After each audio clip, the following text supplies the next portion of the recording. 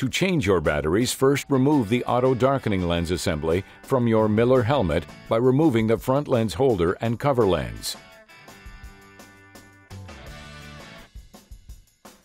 After removing the lens assembly, slide the battery holding trays out and remove the old batteries.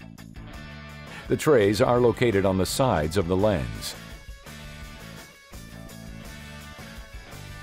Replace the old batteries with new Panasonic CR2450 batteries.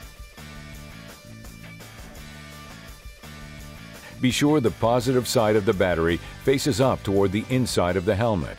Then reinsert the battery trays. There are 2 batteries required. Reinstall the auto darkening lens assembly into the helmet.